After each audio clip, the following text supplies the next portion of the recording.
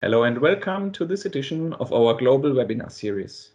Today's topic is 48-volt applications. My name is Alexander Nebel. I am Field Application Engineer in Europe and I will moderate the webinar today. We are very pleased that you find the time to join our webinar. Presenter today is Maawad Makdessi, our Field Application Engineer in Western Europe. With this information, I hand over to Maawad. Hello Maawad, thank you for your time today. Please tell us shortly about yourself, and then you can directly start your webinar. Hello, Alex. Thank you for your introduction. As you have mentioned, my name is Maawad Makdessi. I have a PhD degree in electrical engineering, and I have been with KEMET since September 2018. I joined the team as FAE to provide technical support for our customers in France, UK, and Iberia. So here is the outline of my speech. I will present at the beginning the context of the 48-volt systems, and then we will briefly describe the operating principle of the 48-volt inverters with a general description of their electrical circuit diagram, and we will focus on the different solutions that we can provide for the different stages of the 48-volt systems, with the main focus on the DC-link capacitors and on the AMI ferrite for the bus bars. And finally, we will give the conclusions and takeaways. So, of course, the context of the 48-volt systems is the electric mobility, and today the vehicles' CO2 emissions represents 10% of the total CO2 generated by humans, and 8% of the total petrol consumption, and causing more than 200,000 early deaths per year in the US. To overcome these issues, or at least to reduce their impact, the electrification of the vehicles were introduced as a step forwards towards a more fuel efficient and an environmentally friendly alternatives. An example of these solutions are the well-known battery electric vehicles, the BEV, and the hybrid electric vehicles known as HEV. However, the main drawbacks of these solutions remains the cost. So basically, if we compare the cost of the hybrid or the full electric vehicles with the more conventional internal combustion engine vehicles, the price will be much more higher. And if we look into more details and the distribution of the price of these vehicles compared to the internal combustion engines, which is shown here in the blue line, we see that the main driver of the price of these vehicles are two factors. The first one is the price of the high voltage batteries, and the second one is the rearrangement that are needed on the powertrain due to its electrifications. And we see also from this graph that is only by 2025 that the electrical vehicles will cost the same as the internal combustion engine vehicles.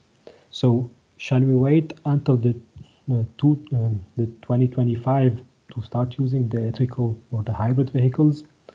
Well, in reality, the 48-volt systems were introduced to overcome this issue and to be used as alternative to the full hybrid vehicle or the full electric vehicles with a lower cost. But what are exactly the 48-volt systems, and what are the different types that we have on the market? So here we are comparing the different types, or showing the different types of hybrid vehicles, which are the micro systems, the mild hybrid electric vehicles, the full hybrid, and the plug-in hybrid electric vehicles.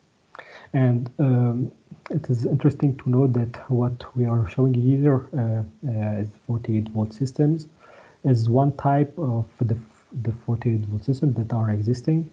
which is the P0 architecture, which is the most known and the more used on the market. However, there's other types under development, and we see this trend coming from some customers where the 48-volt systems are using the electrical machine in a different configuration than the P0 architecture, which provides more options like the electrical driving um, uh, and has a better CO2 reduction. But here, if we compare the mild hybrid electrical vehicles to the microsystem, for example, we see that we will keep the stop and start configuration, but we will have in addition the electric torque assistance, and the we will keep the energy recuperation, which will allow the battery charging during the driving. However, if we compare to the other types of hybrid types, we won't have the ability to drive fully electric the vehicle or to charge it from the grid. However, if we compare it as well, the different CO2 reduction, depending on the electrification level and the cost of the solution, we see that the mild hybrid electrical vehicles are providing a CO2 reduction of the range of 14% up to 20%, with a good cost compared to relatively good cost compared to the other types of hybrid vehicles. And it's a good compromise between the electrification level, cost, and CO2 reduction, which make it a very attractive solution to move towards the electrification of vehicles. However, before moving forwards and see the electrical circuit diagram of these systems, let's see first how they operate and what are the differences that we will have in addition compared to the conventional internal combustion engine. So at the left side, we are seeing the conventional internal combustion engine solution, and on the right side, the MHEV operating principle, which is the P0 architecture that we are showing here. So basically, what is changed compared to the conventional internal combustion engines is the alternator. And in fact, what is added is that the alternator is replaced by a belt integrator starter generator, and a 48-volt battery is added in addition to the 12-volt lead acid battery, and there is a DC-DC converter. So we have basically 4 elements that are added to the conventional ICE, and which will provide more electrification to the car. But what are the different operating modes and how this will help the car to reduce the CO2 emission? In fact, we can identify different modes, and during the e-boost mode or the coasting mode, the battery will provide the needed electric power to support the internal combustion engine and provide extra power for accelerating and driving up hills. And in this case, the electrical machine will be operating as generator, so it will be converting the electrical power coming from the battery and convert it to mechanical power and support the engine. So, and here we see the belt that is connected the electrical machine to the combustion engine. And during the recuperation mode, and this is when the driver is braking, in this case, the energy is diverted to the 48-volt battery, which allows it to be charged. In this case, the electrical machine is operating as motor, so it's converting the mechanical power coming from the combustion engine towards the battery. And when the the internal combustion engine do not need any support from the battery, the battery will continue supplying the DC-DC converter and the other electrified system on board, like the e-compressor, the engine water pump, the engine cooling, and electrical power steering.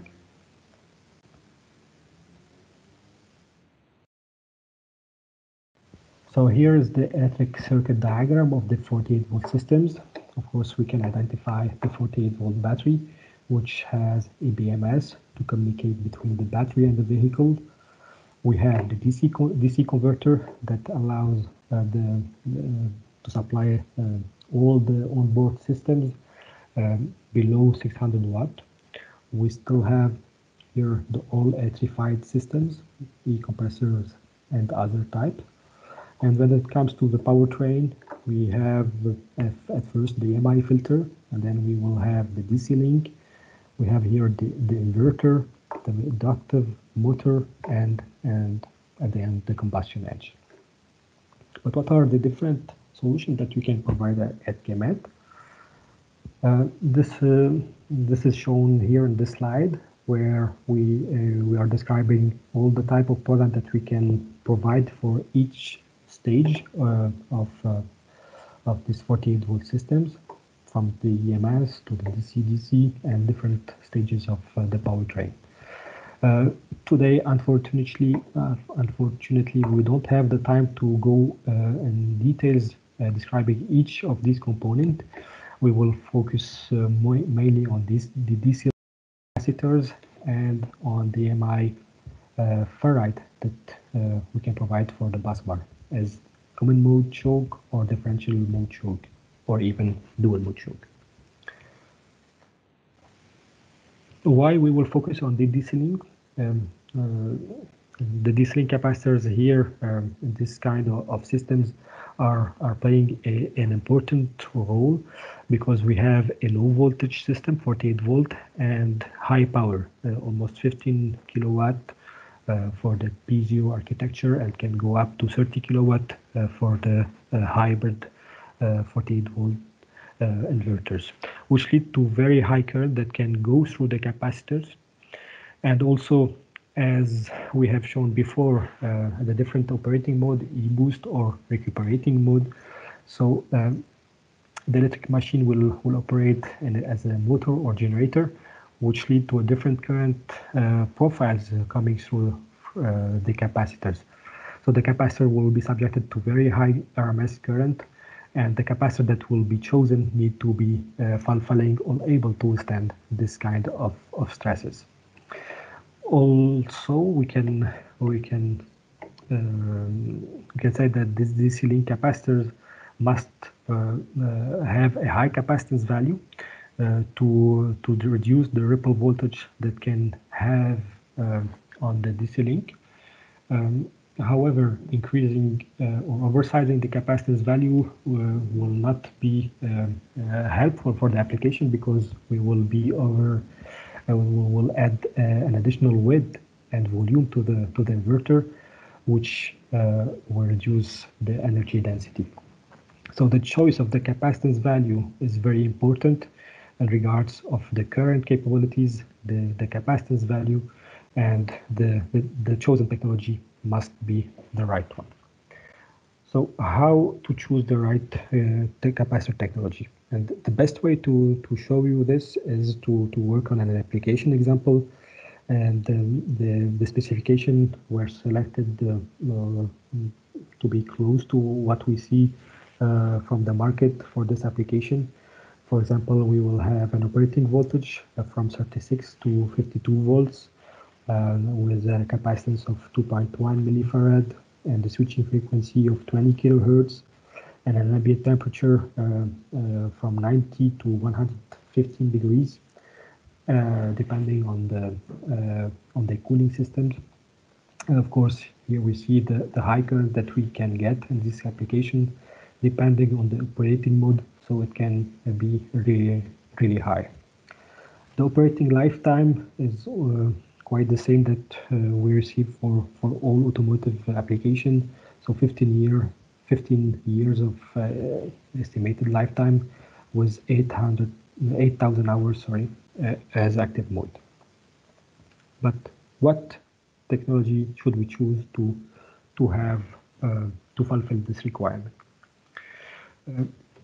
Basically, if we take the voltage as a reference of comparison between all the technologies, of course, we can offer all our capacitor portfolio to be used here.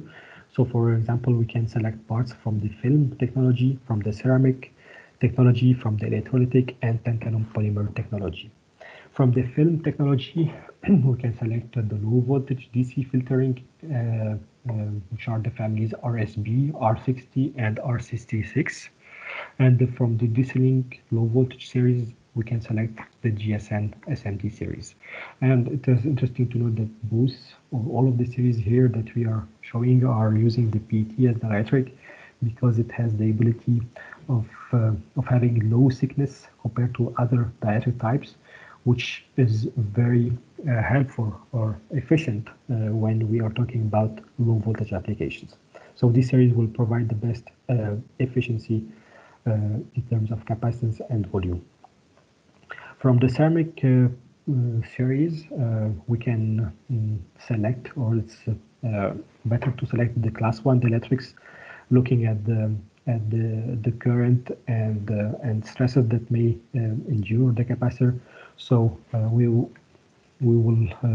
recommend the use of the C0J dielectric. From the electrolytic, we can select the actual series, which has the ability of high current, and we can also select the SMD in the V-chip SMD configuration. And from the tantalum, we can select the most known automotive part, which is the T598.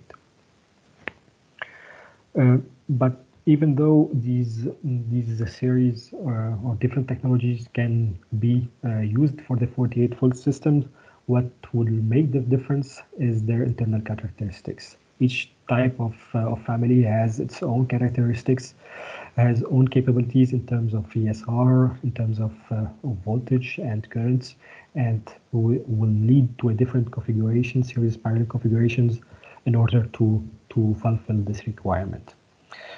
To understand how this will impact this configuration, what we have made is that we have selected one series from each family and made the exercise and compared what are the configurations that we will have in order to fulfill this requirement. And what we see from the comparison is that, for example, for the film capacitors and the ceramic capacitors, they have high current capabilities compared to the other technologies, but the drawbacks is the capacitance. So we need to put several capacitors in parallel to reach the capacitance value and not really the current because we would be exceeding this requirement.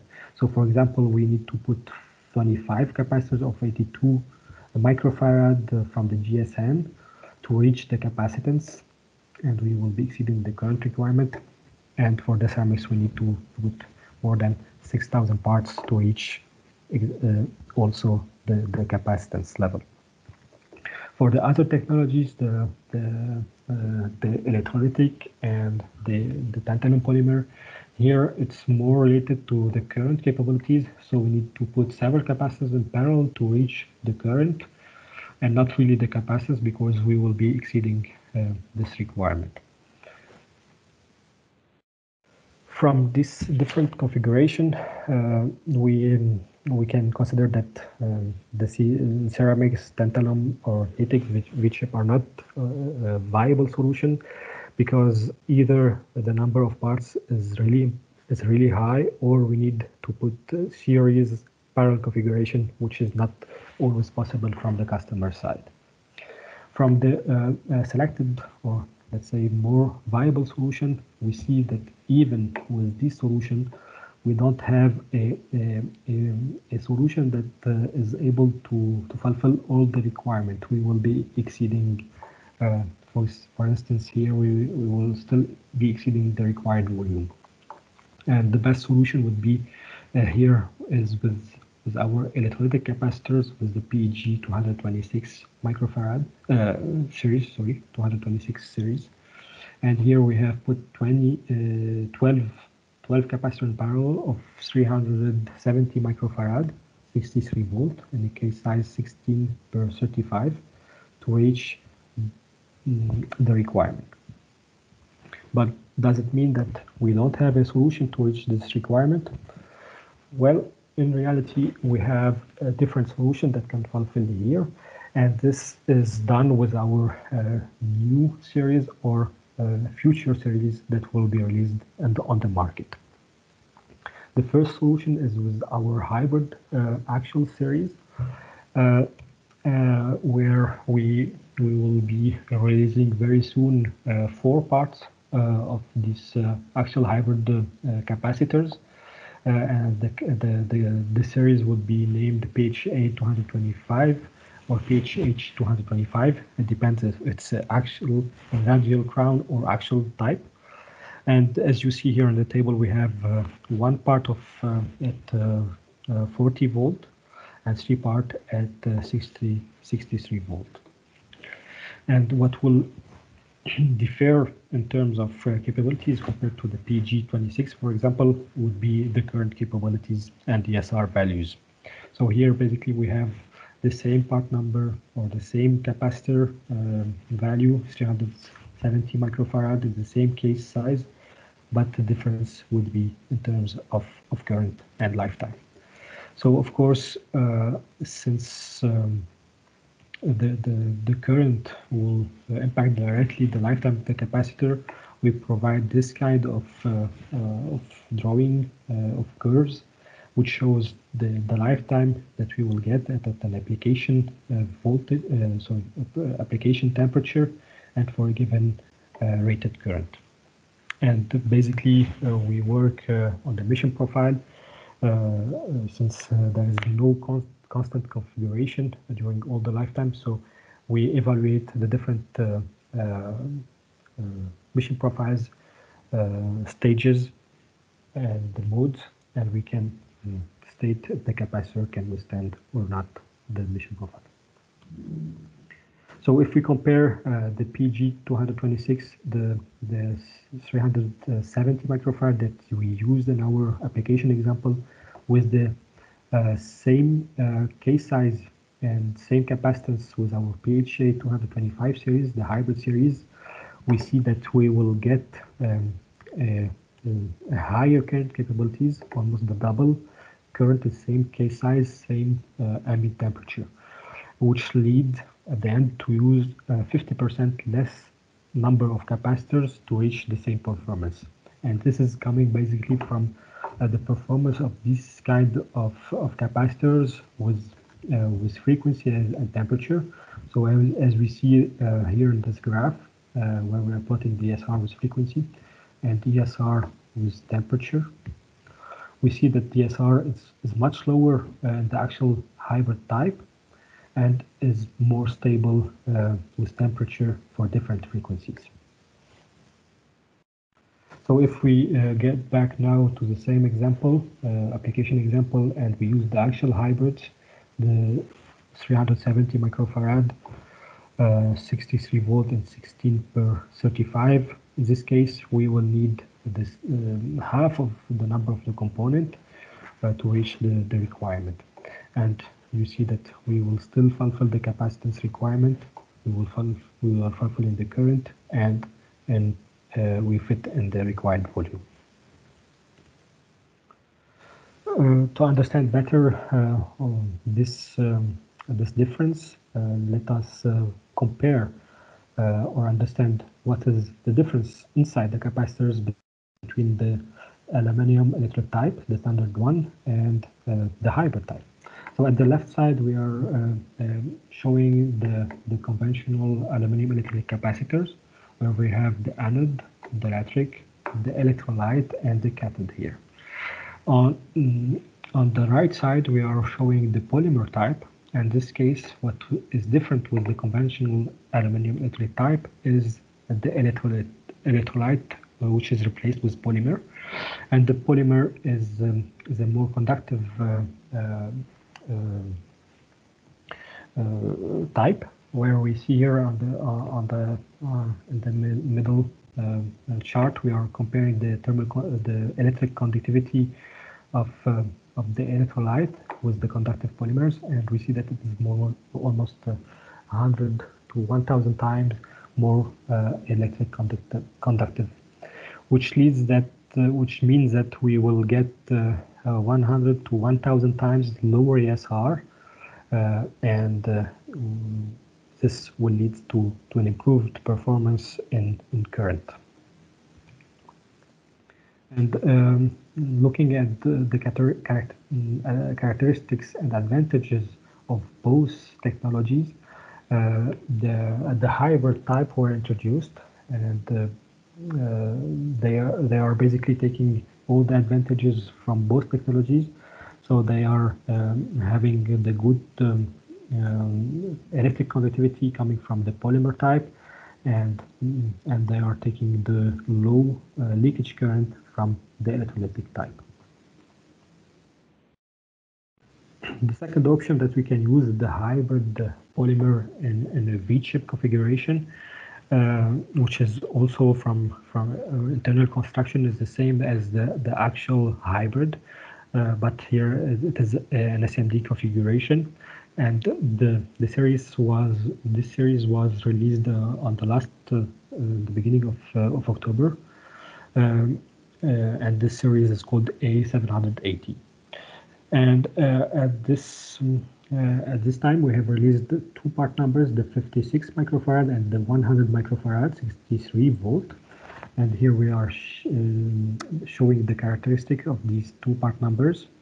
And it is interesting to note that we have two types of configuration. We have the standard SMD type and the anti-vibration version. In this case, we will have this type of plastic covering the component body.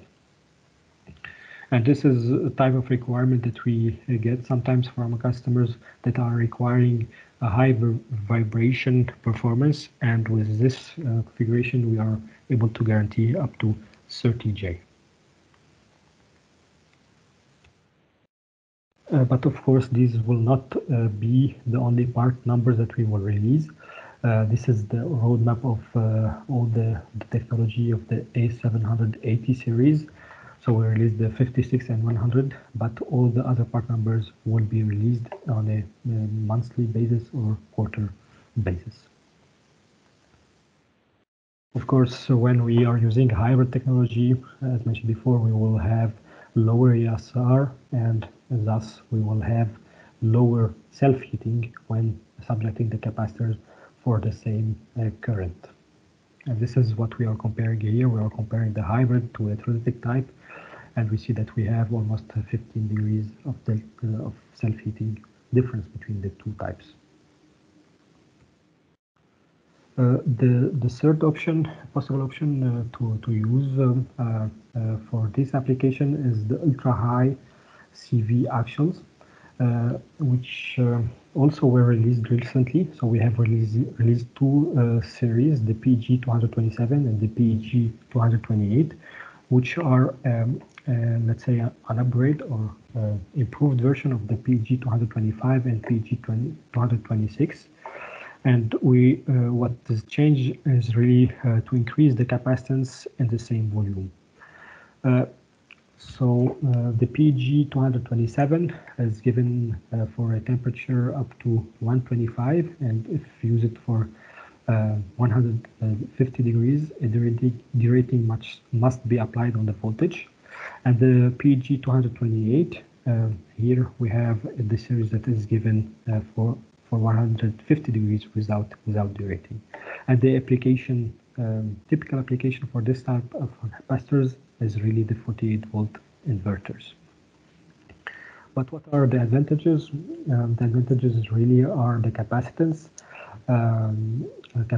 efficiency. So we will double the capacitance in the same volume compared to the previous series. So for example, the PG228 will have the double capacitance as the PG26 for the same case size. We will have the double of the capacitance. And here we are comparing the average volumetric capacitance between the PG228 with the old version and compared to our best competitor. And we see that our competitor had better performance for the 63 parts, but today with the PG228 we will have better performance than our best competitor. This is also true for the PG227. And on the right side of the slide, we are showing the average volumetric ripple current capabilities. And in this case, we see also that the PG228 will have better current capabilities than our previous series and our best competitor. So we have many advantages with this series: better current, better capacitance, same volume, which lead to the use of lowest number of capacitors for a given application. Here also we are comparing the energy density of the PG227 and PG228 compared to the best competitor and the previous series. And here again we see that we will have the best capabilities in the market today. The last solution, which is also really interesting for this kind of application, is the modular solution. And KEMET is working on the development of a block solution, which means that we will provide not only the single elements, but we will provide all the overall solution. So the capacitors with the bus bars with the cooling systems. And this kind of solution, as you may understand, is fully customized solution. So it depends on each application configuration of a customer. So we need to work very closely with our customers, with their mechanical and all the surrounding elements of the capacitors. So we work in collaboration with the customers. But the good point of this kind of solution is that we will provide a full solution, so the capacitor connection and the configuration will be fully tested and guaranteed before sending it. And now we can move on to the EMI filter, and we wanted to focus on the ferrite for bus bars. And of course, we can also provide the X and Y capacitors for this EMI filter on this stage of the powertrain inverter. And today we propose the EMI filter for bus bars, basically because we have a high current application, and to be able to handle this kind of currents, it makes more sense to provide ferrite on bus bars to be able to handle these current capabilities. So in terms of material, we can work with different types of ferrite, like the manganese type or the nickel zinc type, depending on the application, operating frequencies, and the required attenuation. And how we work on this kind of product, generally we receive the compliance requirements from the customers. So what are the available mechanical dimensions, what is the required attenuation, if it's a common mode or differential mode, and then we have internal models that we can simulate all these requirements, and then we can convert them and find the best solution to present to you. So in terms of materials, as we have mentioned, we have different types of material, if it's nickel zinc or manganese zinc. And here in this table we are comparing or presenting the manganese zinc materials, which are the 5HT and 7HT. The difference is the permeability of the material. So here the 5HT has a permeability of 4,500 and the 7HT is 7,000 U. And the second point is the saturation capability. So here we see that both have almost the same level or range of saturation, and the difference also would be on the temperature saturation or the Curie temperature. And as mentioned, for this kind of application, one turn solution, which is the bus bar, is more suited for these high current requirements. Otherwise, we will get into saturation faster the ferromagnetic material. In this slide, we are comparing the temperature performance of the 5HT and 7HT with other type of material, and we see that what differs from other material is their stability with temperature and their saturation capabilities. We are also working on the 10HT, which will have higher permeability. So 10HT will basically have 10,000 U. So what type of solution we can propose? So of course we can propose the differential mode, the common mode choke, and the dual mode choke, and this will be defined by the configuration of the ferrite material around the conductor. So it can be differential mode in this way, or common mode, or dual mode choke. And in here we will have an additional ferrite that is passing through the two conductors to enhance the differential mode. But of course it will depend on at the end on the application requirement, and we will provide the best solution.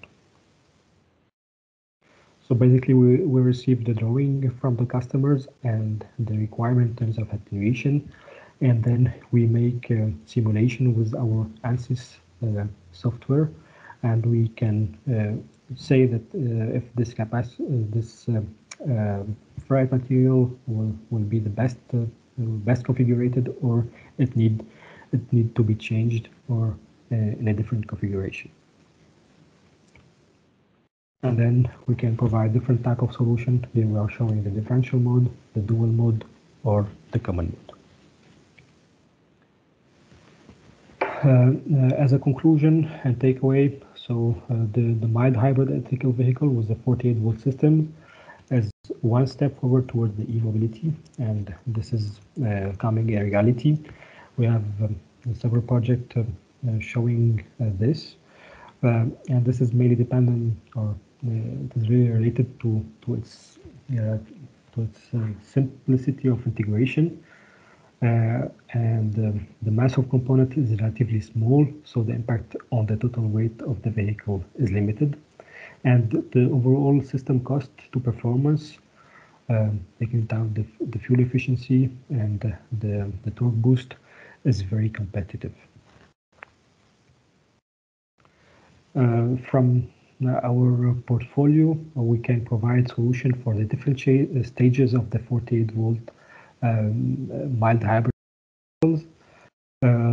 And since the trend of the high current and high miniaturization is required, the DC link capacitors can only reach with our new hybrid technology, whether in actuals or SMD V-chip, or with our ultra-high CV capacitors.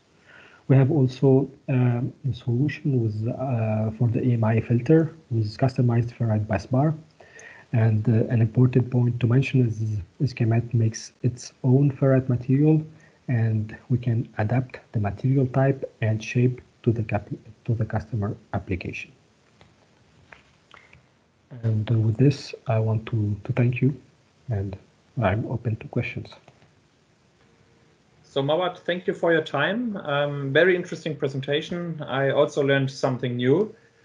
For this moment, we have no questions, but to all attendees, like always, you can ask your local sales or Maawad directly. Please let us know, and you can also use the possibility to contact us via our homepage. And with this, I want to say thank you for today's webinar, for your time, and thank you, Maawad, for presenting. And I hope to see you soon again. Thank you, Alex.